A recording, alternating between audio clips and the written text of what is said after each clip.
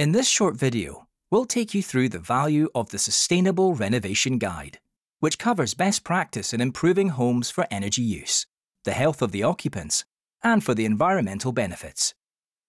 The guide is aimed at homeowners undertaking renovation on their property, those involved professionally in renovation work, plus students looking to learn more about the industry and process.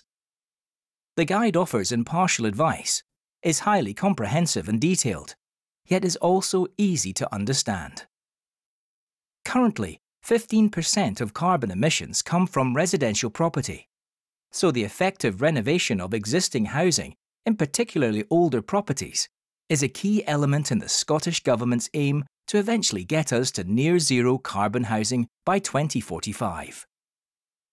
A very important point to note is that work aimed at improving energy efficiency which is carried out badly can have negative consequences, including affecting the health of the occupants and damage to the fabric of the building through moisture buildup, resulting in the need for expensive repairs later.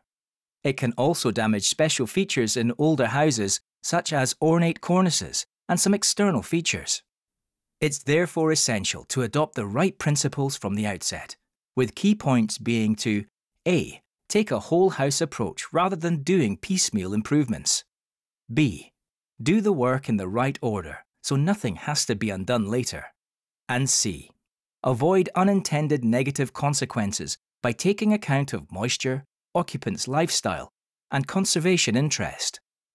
Such an approach also ensures that money is spent wisely.